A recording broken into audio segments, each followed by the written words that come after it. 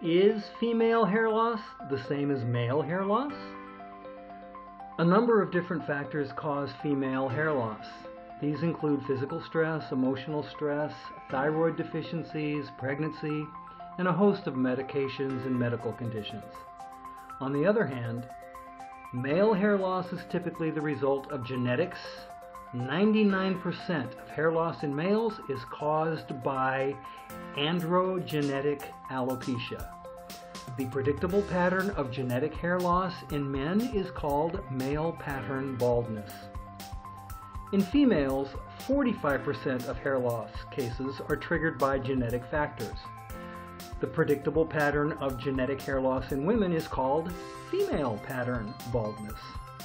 But the remaining 55% of women who experience hair loss need to explore and address the lifestyle factors first: diet and nutrition, physical stress, emotional stress, pregnancy, etc. In male pattern hair loss, the first signs, as illustrated in the Norwood scale, are a receding hairline and thinning hair around the crown area. If left untreated, hair loss will progress and eventually the follicles will die, resulting in hair thinning and baldness. Follicles at the side and back of the head are less affected, and this is why hair growth often remains intact in these areas with men.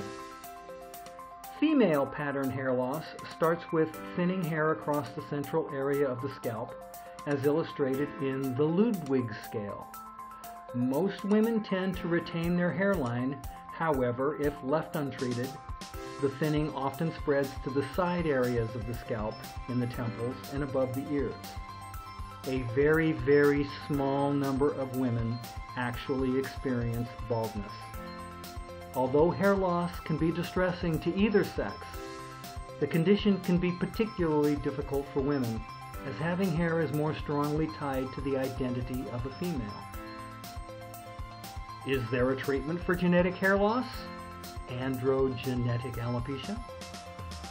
There are only 2 products that have undergone extensive clinical trials and been shown to be safe and effective for treating hair loss.